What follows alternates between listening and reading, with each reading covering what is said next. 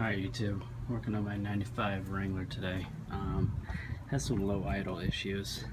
I was reading up online and some people were saying to clean the IAC, which controls the airflow and fuel.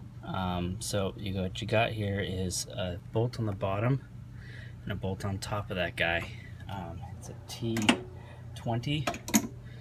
And once you unplug the wiring harness and then take the top bolt out and the bottom bolt out, it'll just slide right out.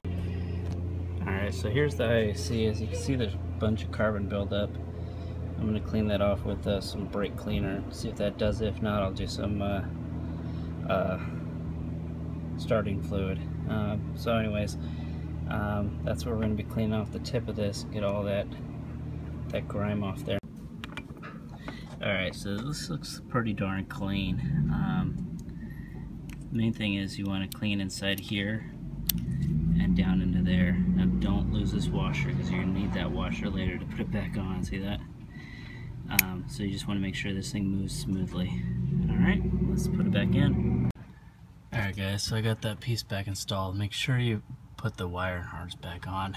Tighten these guys up real good. One important thing, like I mentioned before, make sure that seal is on that shaft. If it's not there, it won't make a good seal. And it'll say that your engine's getting too much oxygen, it'll start running really rich.